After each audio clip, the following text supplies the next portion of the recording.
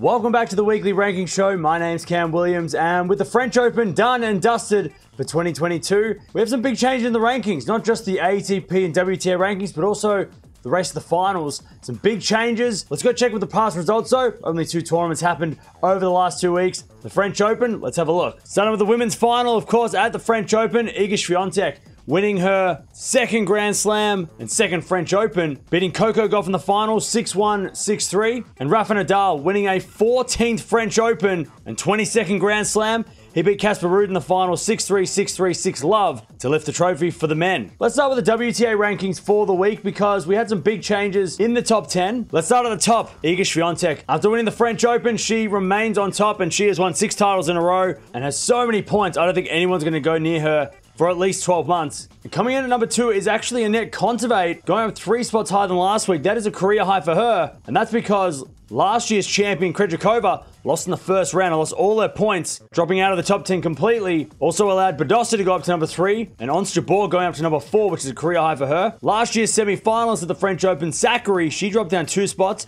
after struggling to regain those points from last year. Sabalenka goes up 1 spot to number 6. Pliskova also goes up 1 spot to number 7, even though both of them didn't have the greatest of French Opens. And Jessica Pegula, after getting into the quarterfinals of the French Open, she's gone into the top 10 for the first time, 3 spots higher than last week, in at number 8, with Collins at number 9, and Muguruza stays at number 10 for this week. Having a look at the race to the finals now, and Iga Swiatek, she's still on top. She's so close to qualifying for the finals, and we're not even halfway through the season, so she has had a ridiculous run. Ons Jabeur stays at number 2, but Pegula, she goes up to number 3, replacing Badosa, who was there last week, and Coco Gauff, she's gone up 17 spots to number 4 in the race to the finals after that French Open final she made last week. Badosa's been pushed down to number 5, 2 spots lower than last time. Sakkari also been pushed down to number 6, 2 spots lower than last time. And Kasatkina, she finds herself in the top 8 for the first time for the WTA Finals Race. She's gone up 8 spots higher than last week after making the semi-finals of the French, pushing Collins down 2 spots to number 8. Keys goes down 1 spot to number 9.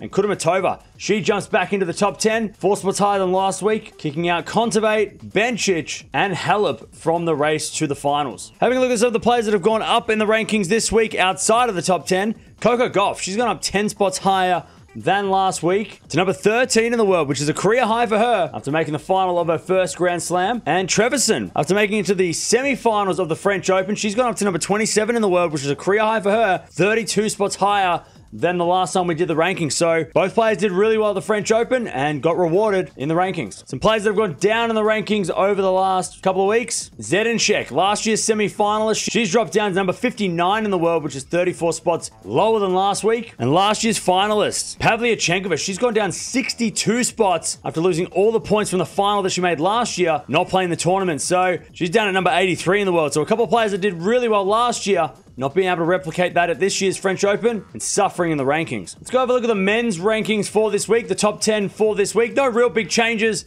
to the top 10. Djokovic staying on top for now. That will change over the next few weeks, we all know, but at the moment, he stays at number 1, with Medvedev at number 2, Zverev at number 3, but Rafael Nadal, he goes back into that number 4 spot after winning the French Open, pushing Tsitsipas, last year's finalist at the French Open, down to number 5. Casper Ruud, he's gone up 2 spots higher than last week, into number 6, which is a career high for him after making his first Grand Slam final. He pushes Alcaraz down to number 7, and Rublev pushes down to number 8 in the world after having decent results, but not as good as Ruud. Coming in at number 9 is Felix Auger-Aliassime, and rounding out the top 10 for this week is Berrettini, who hasn't played for a while, but he is coming back for the grass court season. Having a look at the race of the finals, and of course, Rafa Nadal, he's on top. He's won both the Australian Open and the French Open this year, so he's on top of the race of the finals. And coming in at number 2 is Alcaraz. He's gone up 1 spot, overtaking Tsitsipas, who goes down to number 3. After Alcaraz made the quarterfinals of the French, Tsitsipas failed to make the quarters, so there's a little bit of a switch there. And coming in number 4, Casper Ruud. He rockets back up into that top 4 for the race of the finals after making the French Open final, gaining a lot of points. Keeping Zverev at number 5, Rublev stays at number 6, and Auger-Aliassime, he gets pushed down to number 7. Medvedev, he goes down 1 spot to number 8. Despite making the 4th round, which was a bit of a shock, I think, for most people to see him doing well at the French Open. Djokovic goes up 1 spot to number 9 after making the quarterfinals, pushing down Taylor Fritz to number 10 for this week. Some of the players outside the top 10 that have gone up in the rankings this week: Marin Cilic, surprise semi-finalist. He's gone up to number 17 in the world, 6 spots higher than last week after making that semi-final, beating both Rublev and Medvedev along the way.